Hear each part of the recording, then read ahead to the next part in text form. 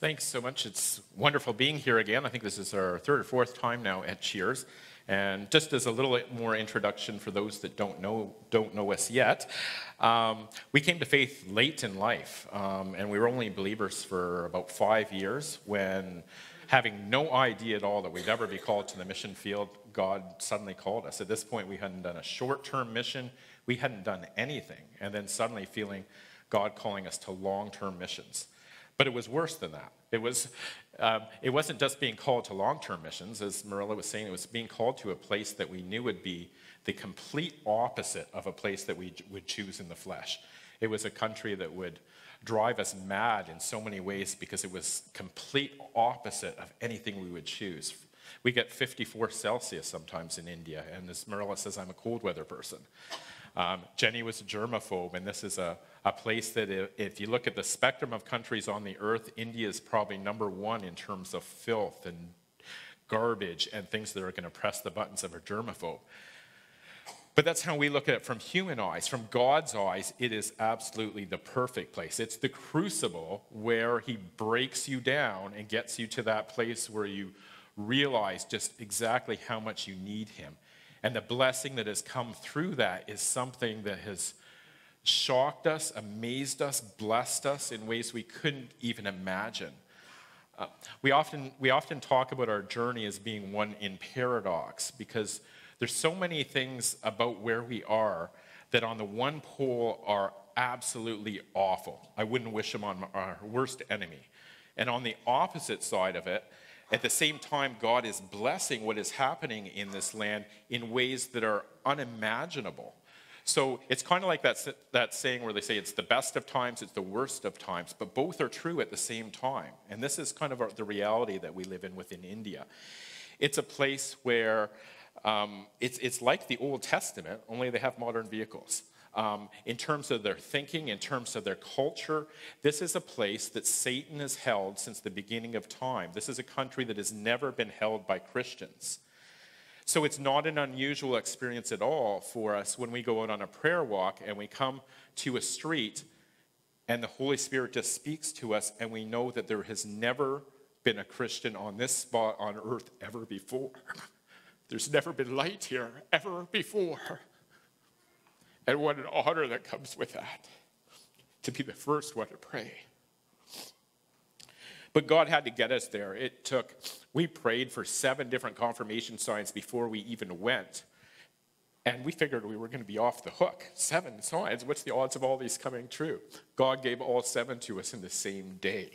He had to make it so clear because this is one of those places that is so hard to stay that the only thing that you hold on to at times is knowing that God wants you there because it seems like everything is against you. And it would be just so easy to walk away from that and come back. But God sent us. And really at the end of the day, it's will we be obedient no matter how awful it gets? Or will we turn back on God and we'll say, no, God, it's too much. And what would happen if God did that to us? If he said it was too much instead of saving us? Now, Cheers has had a great role in our ministry from the beginning. This is the place that we go to online to actually watch service. And it's a difficult place. There's always a chance, even in watching service when we're in India, that the government's going to pick it up, that we're going to get arrested, that we're going to get kicked out of the country. We could have that happen to us by getting an email that has too open of language. So there's a lot of risks with where we're actually at. And yet, Cheers has been a place that we connect with regularly. We know that people have been praying for us. We've had some profound prophecies prayed over us from this church, all of which have come true. It's just been such a blessing to us through this church. And so, yeah, we just love this place. And this church is supporting us financially as well, so deeply rooted in our ministries. And so what I want to share today, I want to share a little bit about what it's like there in the context in which people are trying to come to faith within this country. And then I want to give glory to God for what he has done. Because what he has done in the last less than 2 years is shocking even to us, of what he's accomplished in so short of time. It's been so profound that in many ways it feels like when we got there, God was waiting for somebody to show up. He was waiting for people to pray. He had heard the cries of these people in the slums where we minister for far too long. And it was the second we got to the slums, it was like God saying, okay, now we're going. And it was like a struggle to keep up with them. So much was happening so fast. And yet this is pioneer ground. This is a place that nobody had ever ministered before at the same time. So we want to give glory to God for that. But before we get into that, I want to start us off with scripture, if we can get that up. And this, I'm titling this service Faith Within the Fire, because this is really the context in which believers are living out their lives within India. So I'm going to start with Daniel 3:16 to 18. Shadrach, Meshach, and Abednego replied to him, King Nebuchadnezzar, we do not need to defend ourselves before you in this matter. If we are thrown into the blazing furnace, the God we serve is able to deliver us from it, and he will deliver us from your majesty's hand. But even if he does not, we want you to know, your majesty, that we will not serve your gods or worship the image of gold you have set up. Now this verse speaks to me so tangibly because this is the reality for believers in India. It's one where, if you can imagine the terror of these men facing the situation. You know, today many people, even in the church, will go, well, they were just being asked to compromise their faith. You know, if they bowed down before this thing, they could repent, God would forgive them. And I think that's a really sad thing that anybody would think down those lines, because what these men were being asked to do, they were being asked to renounce their faith. They were being asked to place God second at best. And this was something that every fiber in their being cried out against. And yet they knew, it's very clear in this verse, they didn't know if God was going to save them. They are facing one of the most agonizing deaths imaginable, being thrown into a fire. My background is paramedic, as a volunteer firefighter. I know how awful that would be and how painful, excruciating that would be. And yet they're saying to him, we know our God is capable of saving us. And if it's his will, he will save us. But even if he doesn't, we won't bow down before that idol. But even if he doesn't, we will not serve your gods. They knew God was capable of saving them, but they had no idea whether God was going to come through and save them in the circumstance. Brutal, brutal decision. And yet this is the reality being faced by many Christians in the world. I would dare say the majority of Christians in the world, especially in the countries where the faith is growing strongest and growing fastest. And there's something here that's mixed in between the state of persecution upon believers and what they're facing and the strength of the church. They seem to go together. The hotter it gets, the stronger the church becomes. It's almost illogical when you think about it, but it's how God is working. It's an amazing thing. And the reason I say this is that in India, to make a faith decision for Christ could immediately cost you your life. At the very best, it will result in you being banished. So you've set immediately, by making a declaration of a faith as one person, you'll be banished from your family. You no longer exist. You are kicked out of your home. You'll probably be beaten on the way. This is the best case scenario. You've lost your job, every contact. They may take your wife away from you. The children may or may not go with you. It depends on the family. But you no longer exist in a society where everything is done communally. Every connection, every opportunity is based upon who you know. Suddenly you know no one. And for most of these people, that means that they're going to be living in slum-like conditions because they have nothing. Literally, in making that decision for Christ, it is going to cost them everything of this world. So they need to be very careful in making that decision ahead of time, of having weighed all that out, weighing the cost. And at the end of it, when somebody declares themselves for Christ, you know what it has cost them. There's missionaries that have talked about that have done great damage in many ways, because as I said, that's the best case scenario. It could easily cost you your life because it's a shame thing for the family in making a declaration of faith. If they're not believers in Christ, to them, all decisions are made communally. They're never made at an individual level. So by them coming to faith and not discussing it with their family and not bringing it out to the wider extended network, even their whole community, this is a very shameful thing in their culture. That's not how decisions are made. And that has implications for how we have to witness to people as well. We have to witness to groups, not individuals, because that's not how they make their decisions. But it's a very dangerous thing to make that decision because it could cost you your life immediately. And this is what people are facing. So every believer that comes to faith in India has to, number one, have weighed out the cost ahead of time and be comfortable with this, that no matter what, my faith in Christ is so important, I am willing to lay down my life right now by saying it. That's what they have to go into and be confident that that's the situation. And they know that it could potentially cost them their life, and they have to be in that place of comfort, knowing that if they die immediately after their declaration of faith, if a mob comes and hacks them down with machetes, if they're beaten to death, stoned, whatever, that trusting that God will have purpose in their death, even if they don't know what that purpose is. Now that's a depth of faith that's hard to imagine here, and that's what they face on a regular basis in India. We've come across pastors in India whose stories, and believers just in the congregations whose stories are, the pain they've gone through is unimaginable. The force that's been exerted towards them to try to get them to renounce their faith after coming to faith or to stop witnessing to others is staggering. We've talked to pastors who've spent more years of their life in jail because of their faith than they have in freedom. We've talked to the believers who have had their entire families hacked down one by one in front of their eyes while they're trying to get them to renounce their faith and to stand on that while you watch your family members die.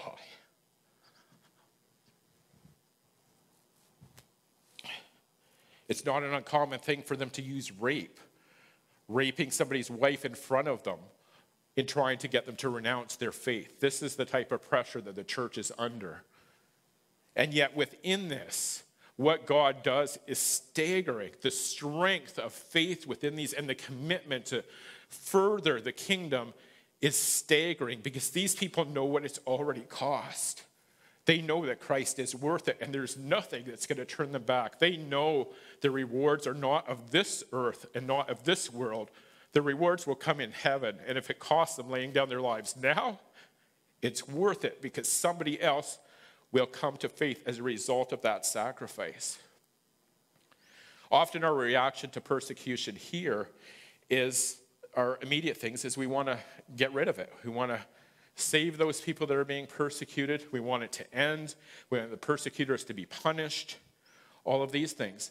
That's not what the people they were asking for. Because the only way for that persecution to end would be for them to stop witnessing for Christ. The two go hand in hand. As people witness boldly, persecution increases as people respond to the gospel.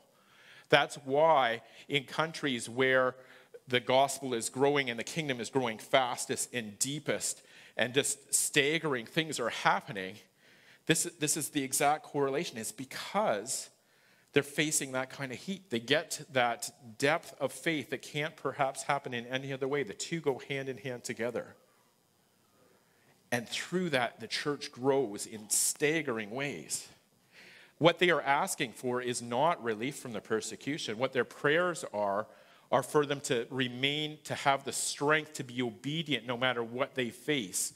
When somebody may be killed, when horrific circumstances may happen, when people barge into their church and attack the congregation. They want the strength and ask for prayers for strength to stay obedient to God no matter what happens to them. Their fear is that through that pressure, it may be so much that they would renounce their faith. They are in this crucible all the time. So their prayers are not for relief from persecution, because the only way to relieve that would be to stop witnessing for Christ. And that is not at all what is in their heart. They want to glorify Christ, no matter what it costs them. Their prayer is for them to have the strength to remain obedient and for their persecutors to become their brothers and sisters in faith. They're not praying for them to be punished. They're not praying for it to stop. They're praying for these people to come to faith and join them and see them in heaven someday. That's what's happening in India. In strong contrast to this, in first world, we see so many people that are reluctant to commit to anything without first knowing what the predictable outcome will be and ensuring there's safety involved in it.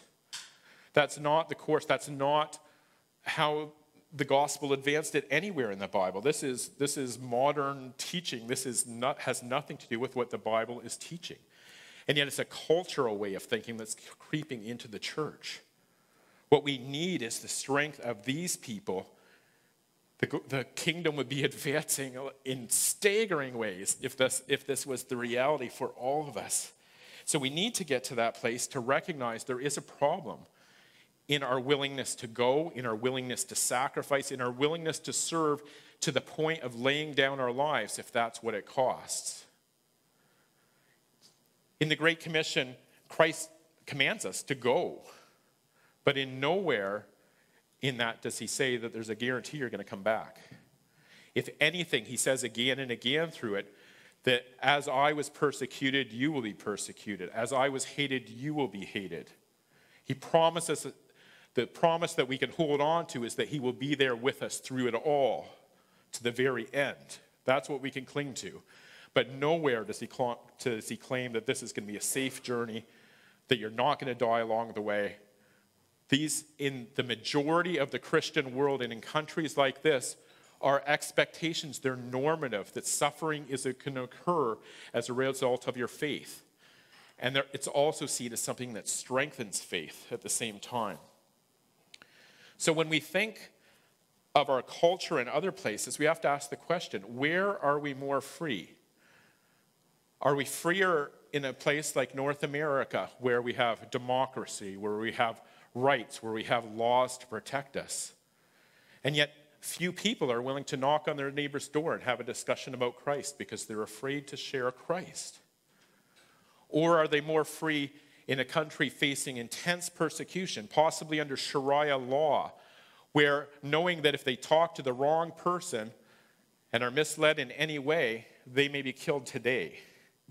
And yet they're sharing boldly, and they're sharing with every person they can because they want them to be saved.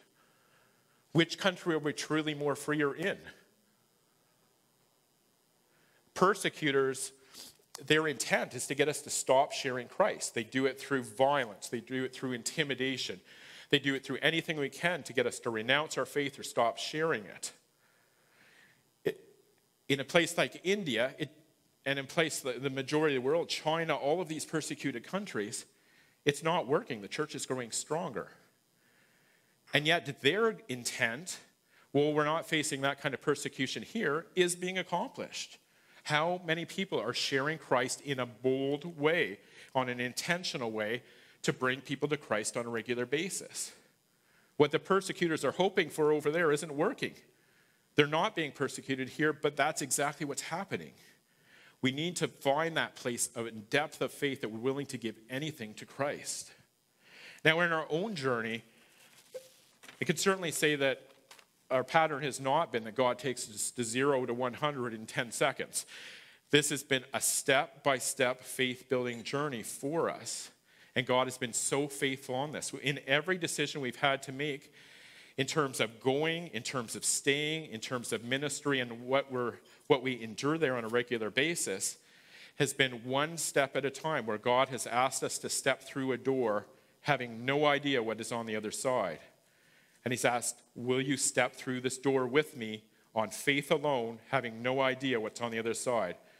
Human mind can display nightmares with you of the what ifs. What if I step through this door? Will I lose it all? Will I die? All of these things are going through your mind, and God is just simply asking, do you trust me? Will you take that one step? And then another step, and another step. Every time we've done that, what's been on the other side of the door has blown our mind. It's been staggering what God has done as a result of every step in faith that we've done. For those that have been following what's been happening in our ministries in India, you know that our biggest ministry is conducted inside a madrasa. So for those of you who don't know what that is, a madrasa is an Islamic theological school. It's where they teach the tenets of their faith. We have our largest ministries inside their building. We have a whole floor rented out. And when we made the step of God asking us to go through this door with him and step into this madrasa, it was terrifying. Immediately going, we're not going to survive one day. It was terrifying walking into the building because you know this is a stronghold of Islam, and you would see this as the spiritual opponent. So, God, what are you doing? Really? You want me to step in here? And having no idea what he's going to do with this. Walking into the building was terrifying. As we thought our way through this, we go, well, maybe God wants us to pray in this place and help break down the stronghold, and we can do that quietly without getting ourselves killed. Or maybe he'll ask us to do humanitarian work, which will shine some light of Christ. But how are we going to witness for Christ? How are we going to share him in a way that will bring people to faith? And yet when we step through that door with him, what he did has been staggering. We are witnessing openly within their madrasa to large numbers of people in a very concrete, methodical way, week after week, with the same people sharing Christ. And what's allowing us to do this is that we aren't doing it the way our culture does it, because their culture doesn't think like our culture. In our culture, we make our faith decisions person by person. I talk to you, and we have some more discussions, and hopefully we come to a thing where you eventually come to faith. In their culture, you never make big decisions on an individual basis. It's always family, extended family, or an entire community. So what needs to happen is they all need to be talking for quite some time and get a buzz going and keep planting seed after seed after seed and encourage them to talk, encourage them to ask questions among each other until they get to this threshold where instead of one person saying, I believe in Christ, you have an entire family, an entire community. 10,000 today say we've come to Christ. That's what we're after, and that's how you witness in a culture like this. It's so foreign to the way we do things here. And yet, by doing it this way, we're witnessing to large people. It's allowing us to do it openly, even within their stronghold, because we're not doing it in a way that we consider shameful. They love to talk about faith. And so we're just encourage them every step of the way.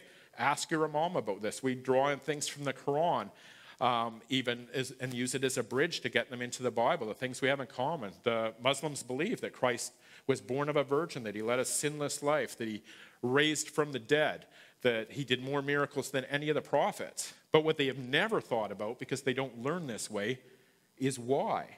Of all the prophets, which generally follows some similarities amongst them, and even if you want to bring Muhammad into this group, why is Jesus the only one that stood out in these ways? Why is he unique amongst all of them?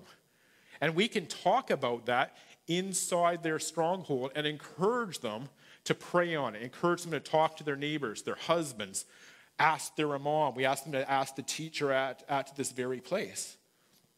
We've had sermons done talking about the benefit of what we were doing to the community. These people are not Muslims, but you need to model what they are doing because they're actually concerned about us, and this is what you need to be modeling.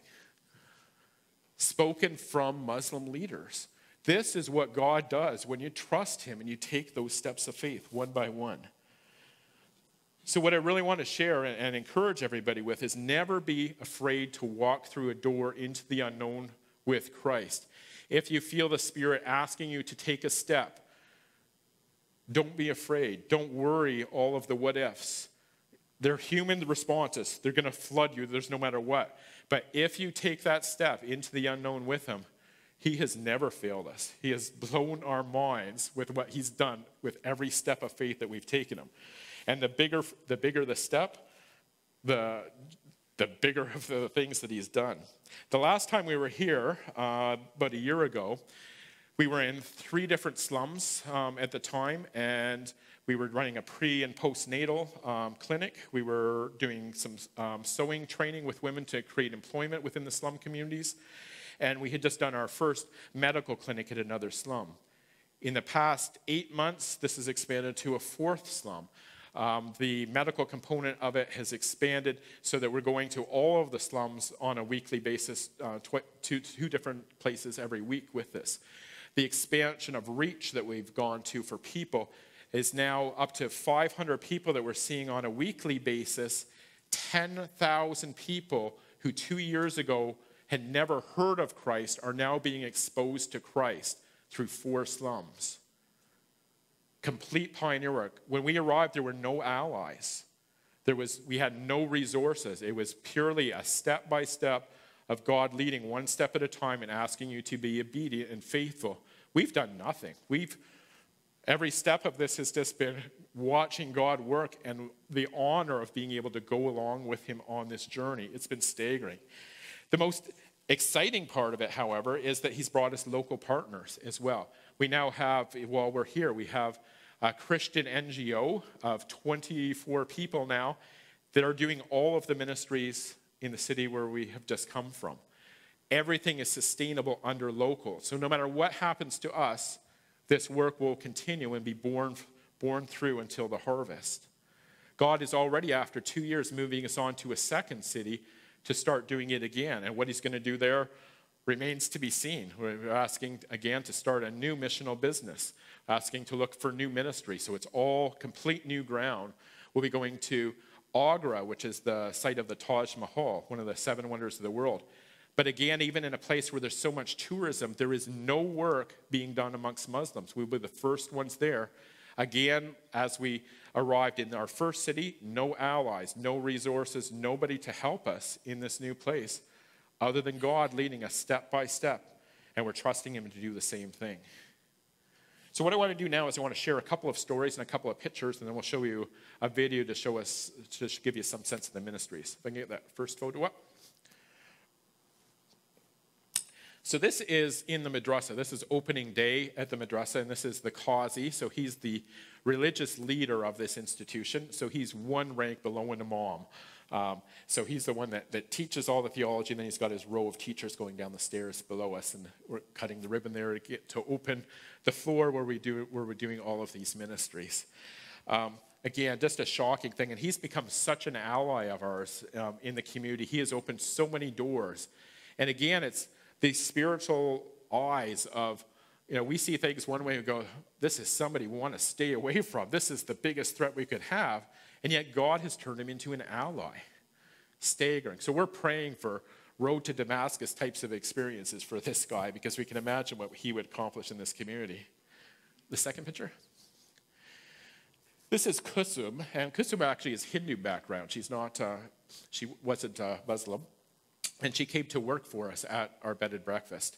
Now, she's a new believer. When she first came to us, she was a believer of only 6 months. And what she has endured for her faith is the epitome of everything I've just talked about. She came to faith as a result of somebody in her family having mental illness. And the family had gone to everywhere. They were just at loose ends. They had tried doctors. They had tried witch doctors. They had tried spells, charms, everything, and nothing had worked. And so finally they come to the end of the rope. They go, well, we haven't tried a pastor yet. Let's try one of them. And they came and prayed, and there was a complete change in this family member. This is what led her to faith. Now, Kusum has 3 children? 3 children. And her faith is so profound that it is humbling to watch her pray. This woman, when she made her declaration of faith, was beaten immediately. Her husband called the police and had her arrested for having converted to Christianity. The police are all Hindu as well. She spent her time in jail with them trying to get her to recant her faith. Day 1. Rumors spreading throughout the entire community trying to discredit her, saying she was a loose woman, and all of this immediately went to work. To go to church, and this is happening even now as we're here, today is likely happening.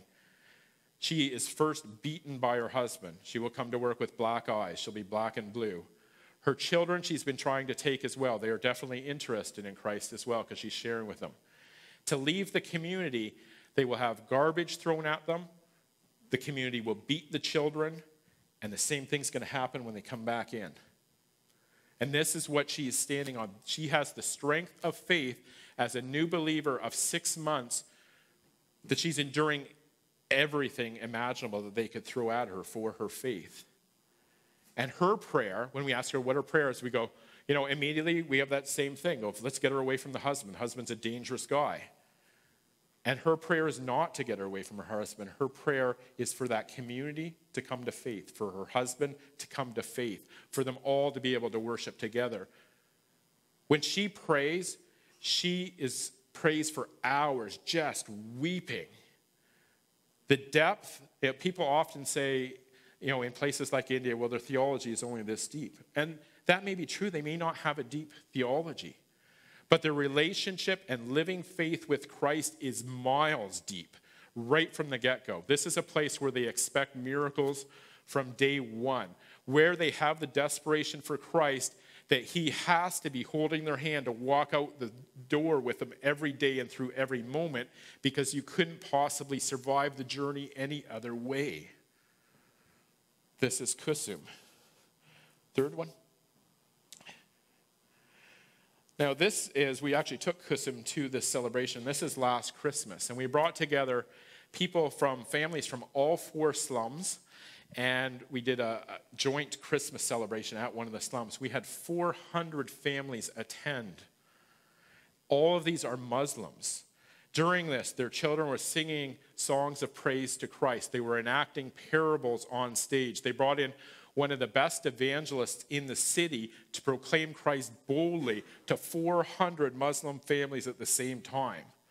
Kusum couldn't believe it. She says, to have even Christ declare before one of them is scary enough, but bring 400 together and nothing happened and they're laughing and celebrating and having joy in this event, that's what God is capable of, and that's what God does in places like this. He does the unexpected. He does the miraculous. The next picture. Now, this baby actually was on Boxing Day last year, and we were asked to go out to a family where they use the word midwives very loosely there. It's just somebody that delivers babies, but they have no training, and often it's very dangerous. Well, one of the young ladies, she was 16 and having her first baby, so she came up through the schooling program in the slums that is run by our NGO partners there. And just a wonderful one with a great smile and just happy all the time. They asked her to come out and see her because she had just delivered her baby and she was in great pain. And we found out that the midwife had done an episiotomy on her. Now, you'll see in a few minutes, they did this inside her shelter. Now, shelters are filthy. It's just tarps and sticks, and you can't imagine more garbage being around. And this is where you're cutting a person open, not knowing what they're doing, probably not having sanitized anything. And the baby was only like 5 pounds anyhow. So an episiotomy is kind of a weird thing to do anyhow. But they asked us to go out and check her. And she was already having infection. The baby was jaundiced. Both were at risk. And God just put us in that place where we were able to pray with them. We were able to give medications. Both ended up through this situation really well. But again, if God hadn't put us there at that time, likely neither of these would be alive today. Next picture. Now, these ones are kind of a horrific story. The mother here is Tara, they would say there, and the babies are Abida and Jushna. Now, these are twins, and when we first encountered these, they were 14 months old. One of them weighed 9.5 pounds. The other was just over 10. At 14 months, they were starving to death. We see children all the time that are severely malnourished, but this is the first time we've seen starvation where they didn't have long to go. So we lots of prayer going down on this. We got food packets, nutritional packets going to supplement them up. And when we came back for this time, they were now 1.5 years, and they were gaining weight steadily. They're still at the point at 1.5 years where they can't walk because they're so weak, but they're starting to bear some weight on their legs, which is a huge improvement. These kids were on the brink of death. Next picture. Now, this one here is actually a really interesting story. This woman had come to us as part of our pre- and postnatal program, and she had had a raging yeast infection for 3 years. Now, in India, your treatment is sketchy at best, and so she'd been suffering for quite some time. And we had opened things up to the women at one point, and we just said, if you're more comfortable talking about personal things, you can talk to my wife, and she'll relay it, and we'll figure out how to treat you. Well, that has become kind of a landslide for Jenny of all these women going to her after this. And she had to deal with some pretty personal things. So we treated her with one pill for her yeast infection, and she was immediately cured after 3 years of suffering. But the best part, because she had already been with our program for about a year at this point, and we've been praying with these women, and we've been talking about God every week. And she said, but it was not the pill, it was your upper volley that cured me. And she had that instinctive insight. And upper volley means your highest one. So this is a Hindu woman as well. She worships all kinds of idols. And she worshiped that our God did something that everything she had tried and all the idols that she had prayed to was never able to accomplish. And she had that instinctive knowledge that this was God curing her.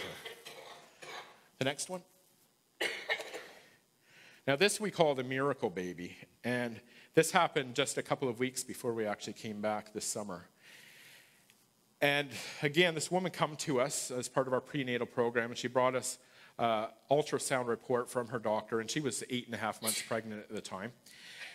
And it was very worrisome. As soon as we read it, it was the doctor wanted to do an immediate emergency C-section on her. Her placenta was detaching, and she was virtually dry of amniotic fluid. Mother and baby both at severe risk. The scary thing is that she had sat on this for a week before she brought this forward. And the reason she did this is the doctor wanted to have another ultrasound before he would do that surgery.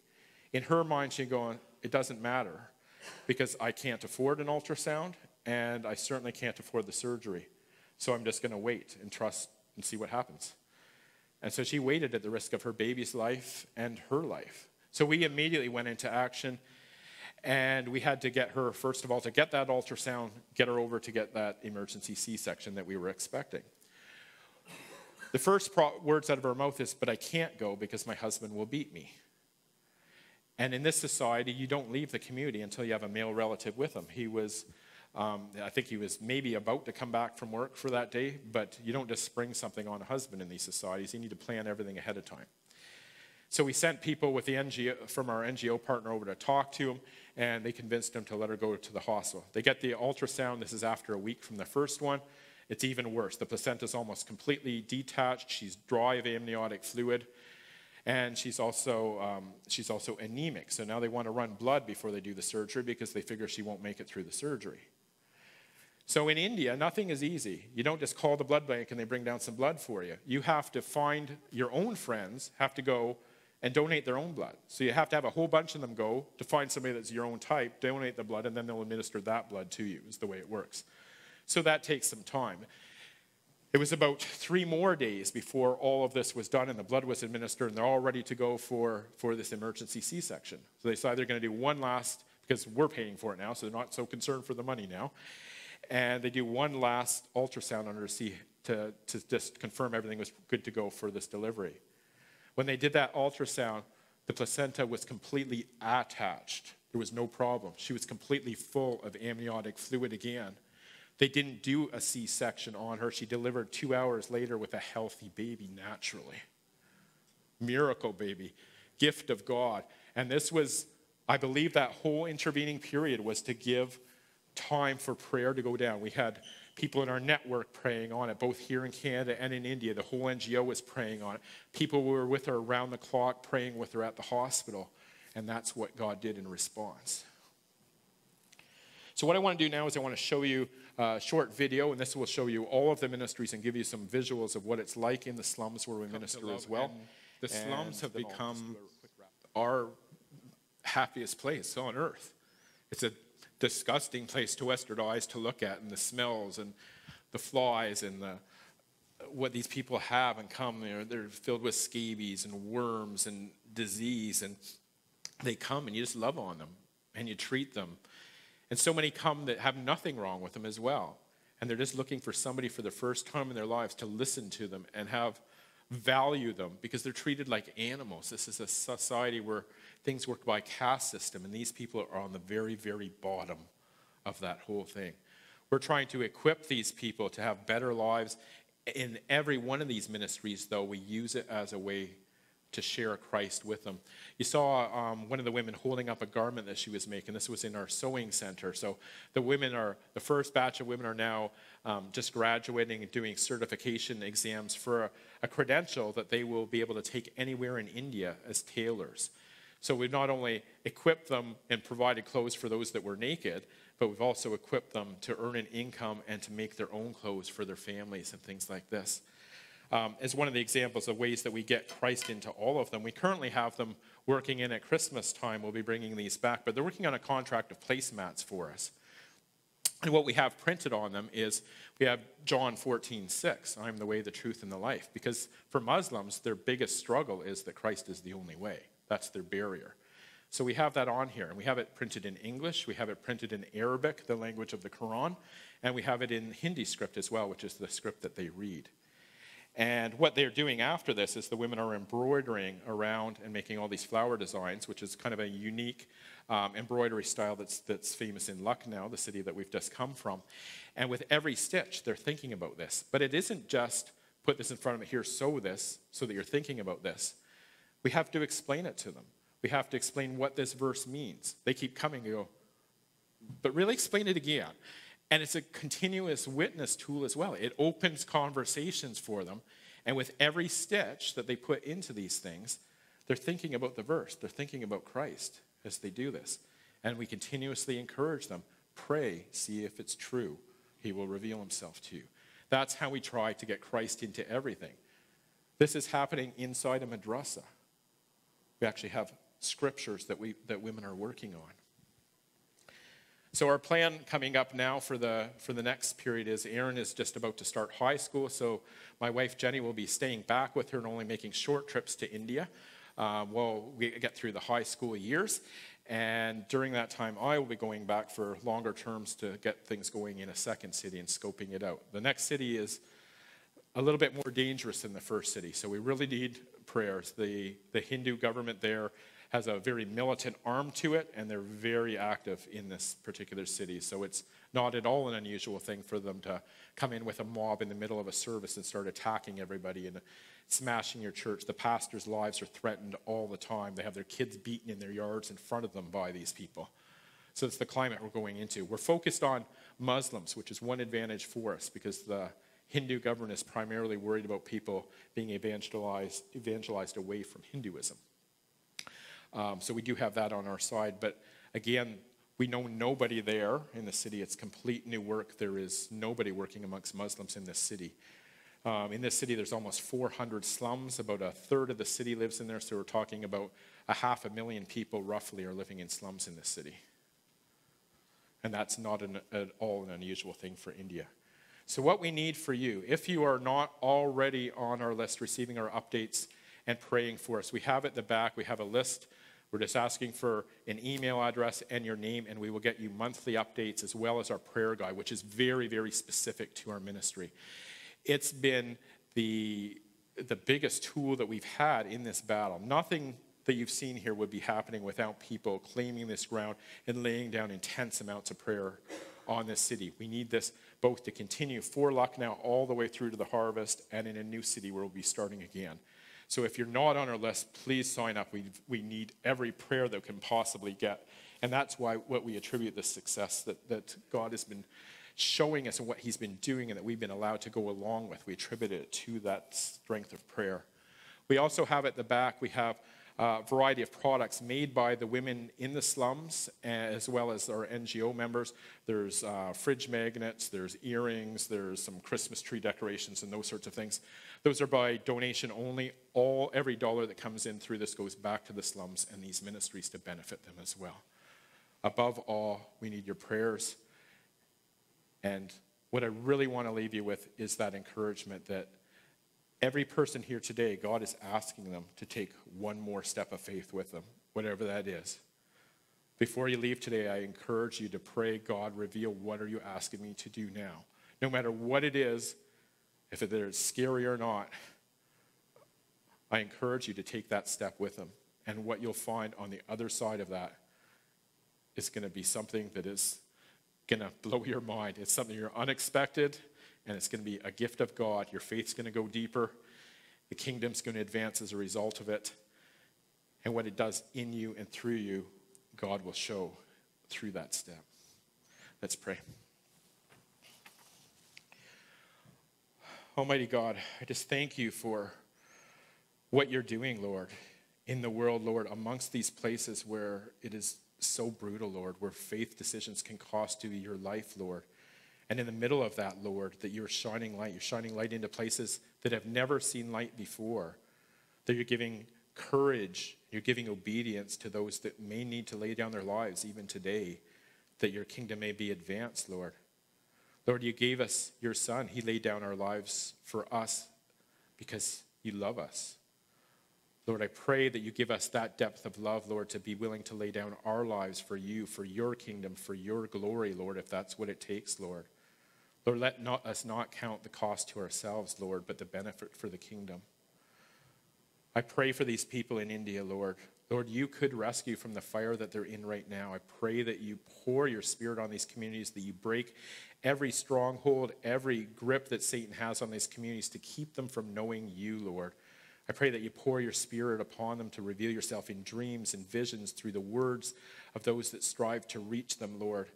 Lord, I pray that you do an amazing work there, that none be lost, Lord, that it not be a harvest of one or two, but every one of these communities come to a faith decision en masse for you, Lord, that you may be glorified through all of this, Lord. For each one here, Lord, I thank you for the stories I've heard today, Lord, of you equipping in brutal times, Lord, in that stressful moment where no one else is responding, Lord, and you use that moment going into it, not even knowing what's going to happen, Lord, but working through the fear to do something great, Lord, and using that as an opportunity to proclaim your name and your power, Lord. I pray for each one here, Lord, that you speak to their hearts to show them the next step of faith, what you're calling them to, Lord, and that you give them the courage and the obedience to step out on that and on that basis alone, Lord, through faith. I pray these things through Christ our Lord.